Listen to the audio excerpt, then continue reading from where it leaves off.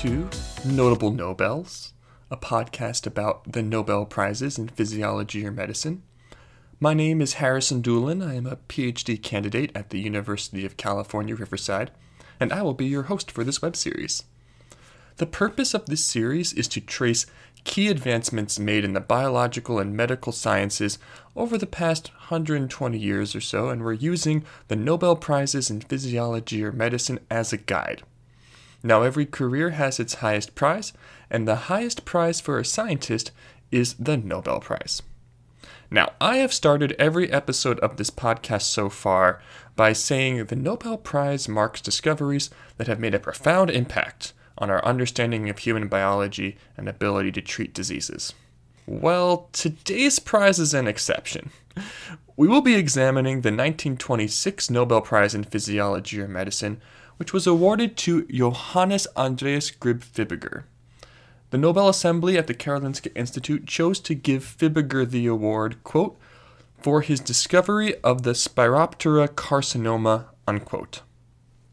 Erling Norby, who has served as a member of the board of the Nobel Foundation, has referred to this decision as, quote, one of the biggest blunders made by the Karolinska Institute, unquote. We will be going over Fibiger's discovery of a roundworm he claimed caused cancer, how that claim was later shown to be false, and end with a discussion about reproducibility in science. But first, a little bit about the recipient's background. Johannes Fibiger was born in Denmark in 1867. His father was a local physician, and the importance of education was stressed to him at a young age. He graduated high school when he was only 16, and then after completing his bachelor's degree, he earned a medical degree from the University of Copenhagen in 1890. He was able to work as a medical resident while also working as an assistant to different faculty members at the university, and this allowed him to stay up to date with the growing field of medical bacteriology. The medical field was rapidly accepting the germ theory of disease, which was supported by scientists Robert Koch in Germany and Louis Pasteur in France. Koch and Pasteur had set up research institutions in their respective countries, and both were making big discoveries relating to microorganisms and their ability to cause disease. In 1891, Fibiger went on a study abroad tour to Berlin, where he was able to work with both Koch and the future Nobel Prize-winning scientist Emil von Behring. This connection with Behring became very important just a few years later. The year before Fibiger's arrival in Berlin, Behring had demonstrated the effectiveness of serum therapy as a treatment for diphtheria disease. That discovery would lead Behring to be awarded the first Nobel Prize in Physiology or Medicine in 1901. Behring's discovery that the serum therapy could be used to combat diphtheria was big news all over the Western world, including in Fibiger's home country of Denmark. In 1895, Denmark began producing its own serum for use against diphtheria, but there was some skepticism regarding the effectiveness of the treatment. Fibiger addressed these concerns by carrying out one of the first examples of a randomized controlled clinical trial. Patients who came to the hospital were randomly sorted by Fibiger into one of two groups. One group got serum therapy, and the other group got standard care. The results of Fibiger's clinical trial showed a 4-fold decrease in mortality among people who got the serum compared to people who did not. This confirmed the effectiveness of the treatment and helped establish Fibiger as a scientific researcher. In 1900, he was appointed Professor of Pathological Anatomy at Copenhagen University and Director of the Institute of Pathological Anatomy. He continued working on microbial diseases, particularly tuberculosis, but eventually his research shifted into the experimental study of cancer. So what was known about cancer back in Fibiger's day? Well, people have known about cancer since ancient times. The first description of breast cancer dates to ancient Egypt about 4,000 years ago, along with the words no known treatment. That phrase no known treatment remained the same for centuries. In the 18th century, with the development of microscopy, people were able to observe cancer cells under the microscope. It became clear that cancers are diseases of our own body turning against itself. There are many different types of cancer, but all are characterized by cells undergoing uncontrolled growth. These cells spread out and invade other parts of the body, and cancer cells then crowd out and inhibit healthy cells, which eventually prevents the healthy cells from doing their job, resulting in organ failure and eventually death. The advancement of anesthesia and antiseptics in the second half of the 19th century allowed for painless operations to be performed under sterile conditions. This led to the golden age of cancer surgery, where doctors hoped to remove the tumors before they spread to other parts of the body. Now, while surgery was emerging as a possible way to treat cancer, scientists still knew very little about what caused cancer. There were many theories, but there was little experimental evidence for what caused cancers. The study of cancer was limited to the study of cancer tumors that were found naturally. Scientists could take cancer tumors and implant them into animals, after which the tumors would grow and spread. This allowed scientists to study metastasis, the process by which cancer cells spread throughout the body. But scientists didn't have a way to generate new cancers in the lab. This meant they couldn't study carcinogenesis. What's carcinogenesis? Carcinogenesis is the process by which a normal cell becomes a cancer cell. Now, Fibiger's reported discovery and the 1926 Nobel Prize was exciting because, if correct, it would allow researchers to generate cancer cells in the lab. Now, Fibiger entered the field of cancer research almost accidentally, or as I like to say, serendipitously. In 1907, he was collecting wild rats as part of a study on tuberculosis. However, 3 of the rats he dissected were shown not to be suffering from tuberculosis, but from a stomach infection with a particular parasitic worm. Additionally, the rats had developed papillomas, or little bumps, little tumors, in their stomachs. Fibiger observed that the worms had invaded the tumors. He wanted to study the relationship between these worms found in the tumors and the rats. So he collected more rats caught from locations around Copenhagen, and from one particular location, a sugar refinery, he found that 18 rats out of 61 showed some signs of tumor growth, and this was strongly correlated with the presence of the roundworms. Now, this wasn't enough to say that the worms were causing the tumors.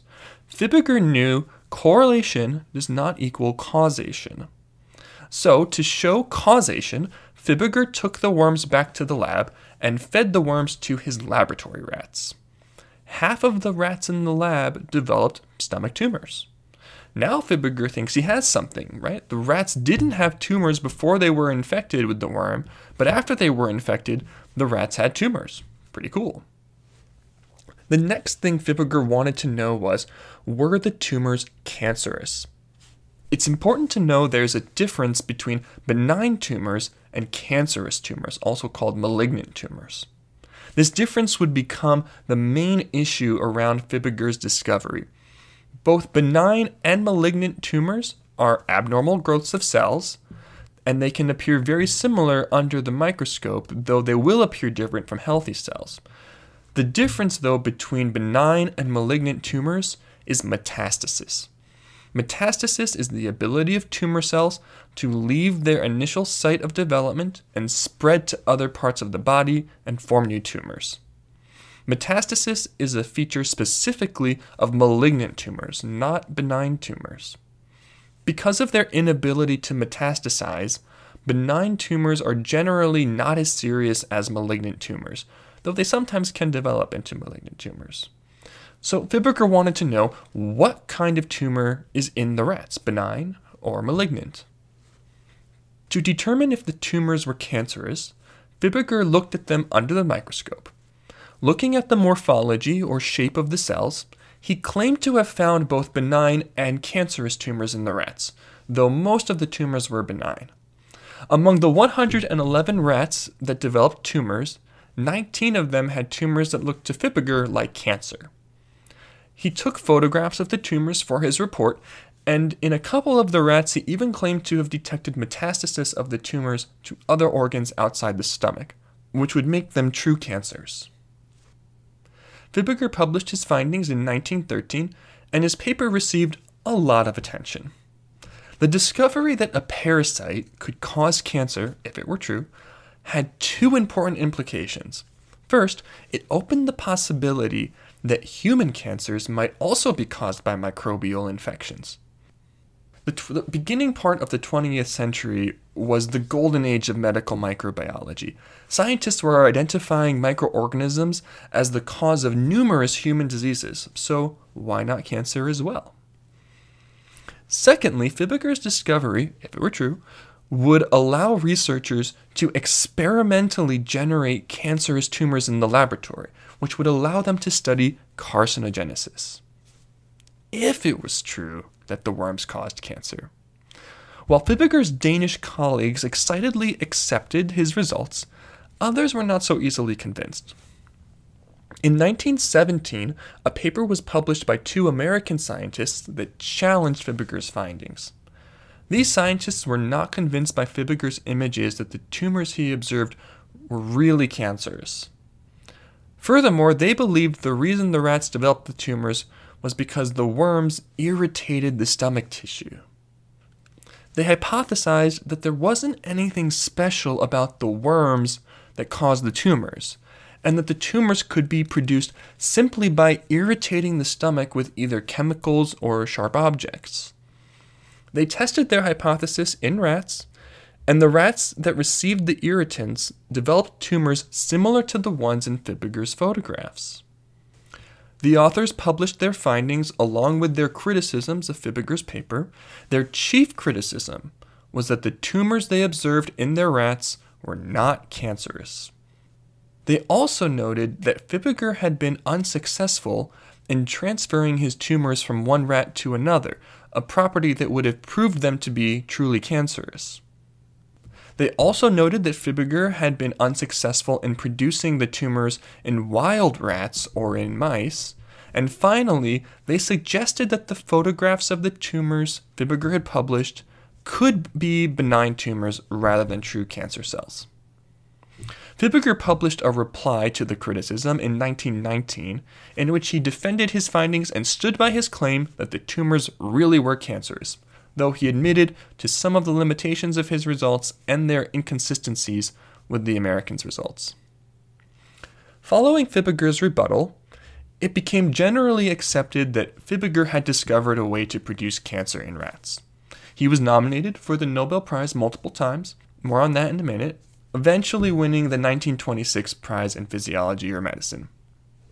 Ironically, he died of stomach cancer only a few months after his acceptance of the prize, so he was never able to defend his results from the eventual criticism they received.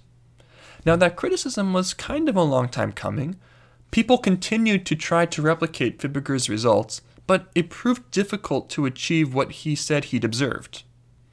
It wasn't until 1935 that a paper was published that offered a clue. The paper showed that rats kept on a healthy diet did not develop tumors when fed the worms.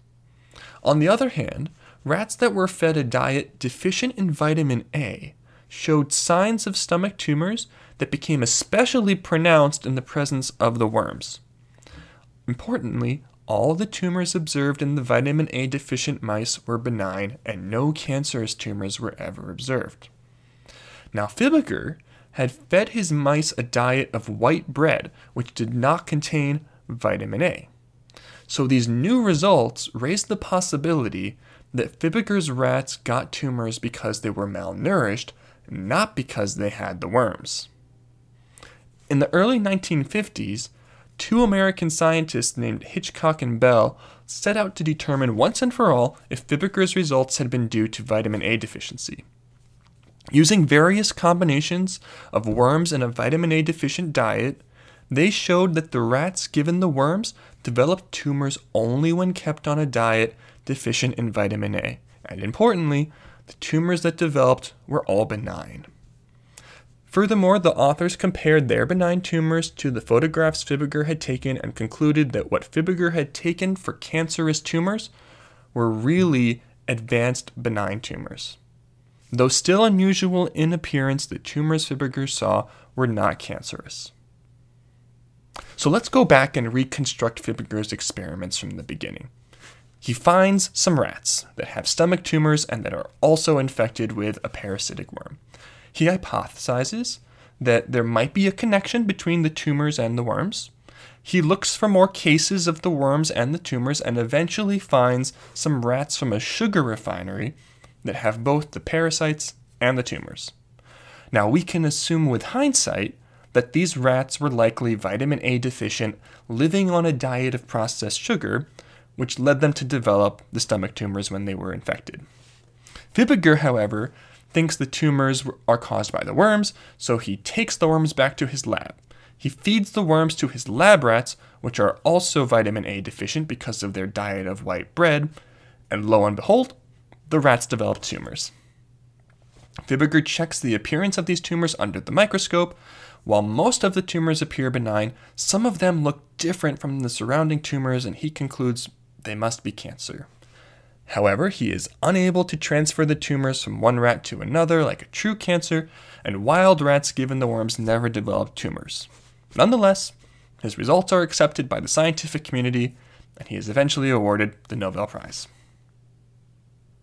It's accepted today that Fibiger was mistaken about the nature of the tumors he observed. He has a bad rap for this, but it should be noted that he wasn't committing research fraud or deliberately trying to deceive people. He simply mistook the nature of the tumors that he saw, and given how little was known about cancer over 100 years ago, we can't blame him too much for his mistake. However, a lot of criticism has been leveled at the Karolinska Institute for their decision to give the Nobel Prize for a discovery that later proved to be false.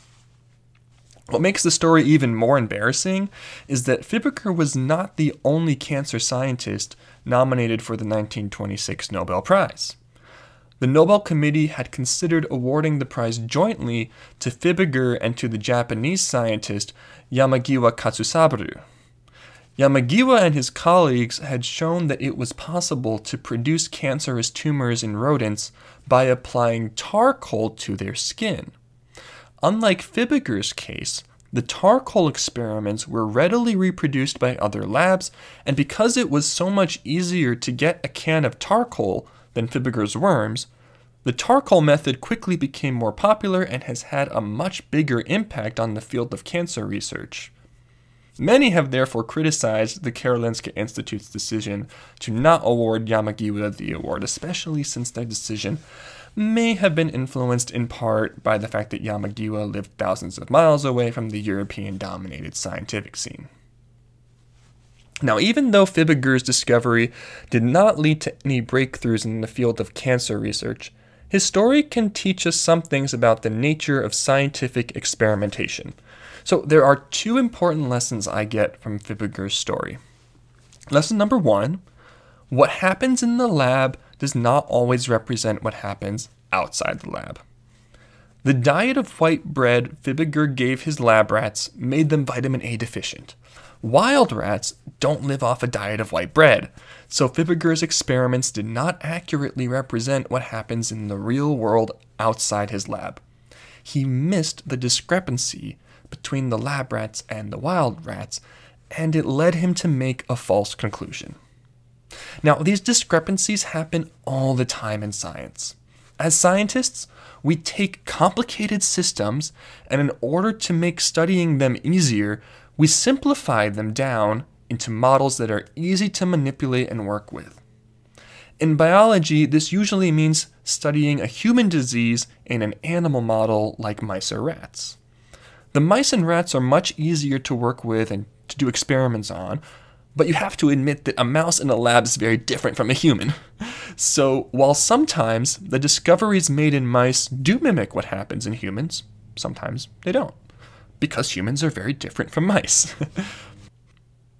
Unfortunately, the media often overlooks this basic fact of laboratory research.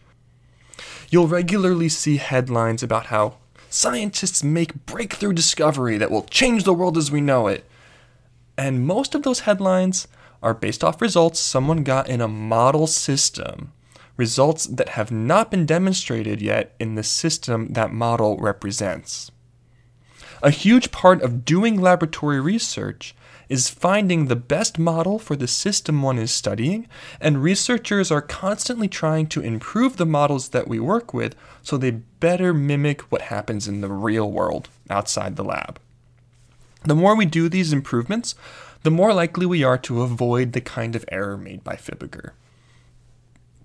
Lesson number 2 I get from Fibiger's story: reproducibility is a crucial part of science. One of the things I love about science is that it deals with objective reality. By that, I mean that science deals with realities that are present no matter who observes them. That means I can run an experiment in the lab and get a certain result, and I can expect that if you or if anyone else ran that same experiment, you would get the same result as me. There are a few exceptions to that in particle physics, but generally that rule holds. So we call this property of science reproducibility, and the best scientific claims are the ones that are reproducible. Repeating someone else's experiment can help establish the validity of that experiment and also lends confidence to the theory that experiment supports. Alternatively, reproducing an experiment can help identify experimental errors and false theories and ideas, like the false idea that the MMR vaccine causes autism. Fibiger's results were disproved when other people tried to reproduce his experiments and failed to get cancer cells. In the weight of all the evidence brought forth by scientists over decades regarding Fibiger's results, we can now safely say that Fibiger made a mistake. Even though it kind of sucks for Fibiger that he was wrong, I'm encouraged by his story because it shows the self-correcting power of the scientific method. Big objective claims in science, like Fibiger's, need to be put through the gauntlet of reproducibility testing. Putting big claims under that kind of scrutiny is what helps us better understand the world around us and helps us sort out the truth. So that concludes this 6th episode of Notable Nobels. This episode was recorded on January 21st, 2021. I want to thank Digital Mind Productions for providing the music. Next time on Notable Nobels, the Nobel laureate we will be discussing one day wondered to himself, what's the connection between taking a bath and stopping a deadly epidemic? How did he answer that question? Well, listen next time to find out. Thanks so much for listening. See you then.